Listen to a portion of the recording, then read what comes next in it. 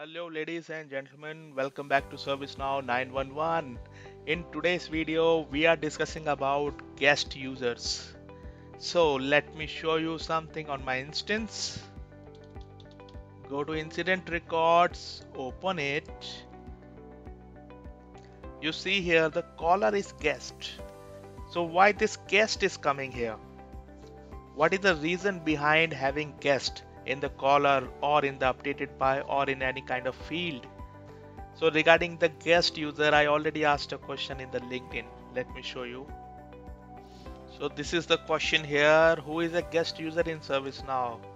So let's go to the demonstration, and after that you will be easily able to answer this.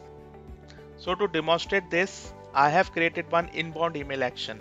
So let's go to the inbound actions. It's a very basic one, just for demonstration purpose. Test guest user. So using this inbound email action, I'm just adding a new record in the incident table. Okay.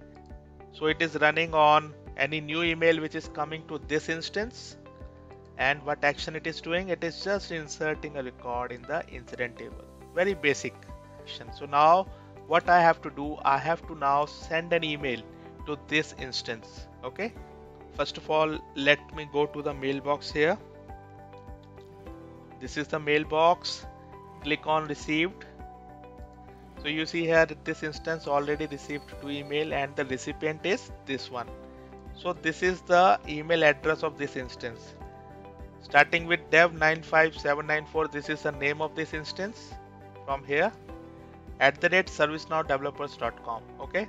So now I will go to my Gmail.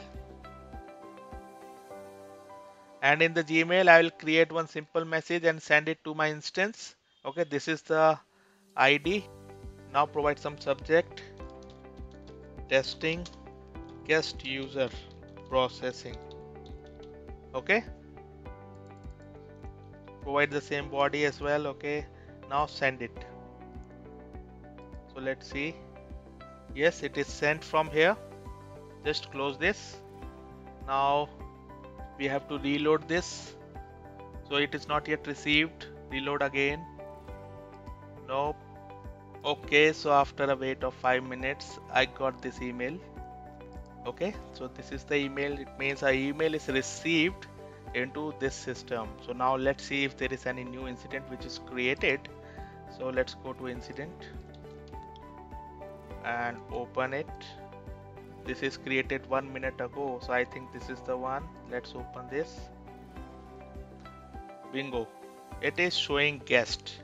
So now you will ask me why it is showing guest. So it's a very simple explanation, ladies and gentlemen. So whenever the system receives an email from somewhere, it will check that particular email ID into the user table.